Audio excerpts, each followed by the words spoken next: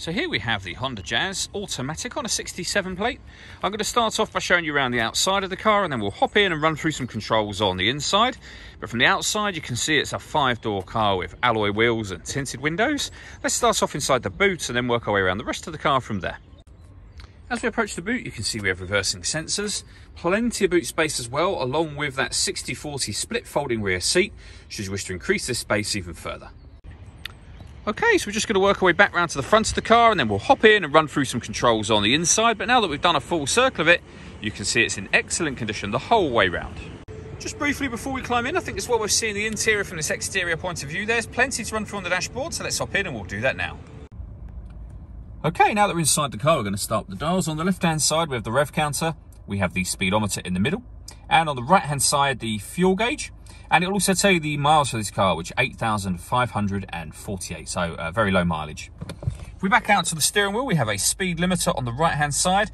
And these buttons will change the trip computer information. We then have stereo and phone controls over on the left-hand side. Just behind the steering wheel, we have the minus and plus paddle. That is so that you can change gear manually with this automatic gearbox.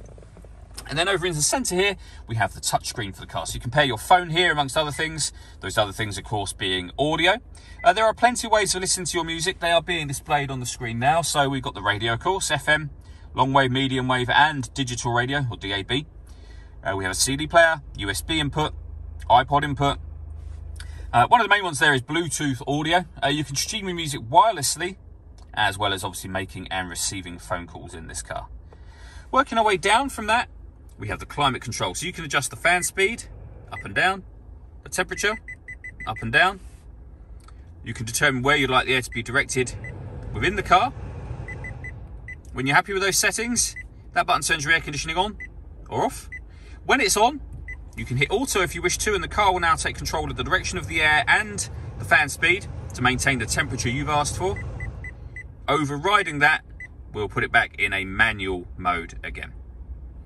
Working our way down, we have the HDMI, USB input, we have a 12-volt charging socket as well, the gear lever for the fully automatic gearbox, and then this button just here will turn off the stop and start. This car is designed to cut out when it's stationary in traffic to save you fuel, and I've just turned that system off. You know it's off because you'll get the orange symbol come up here to let you know.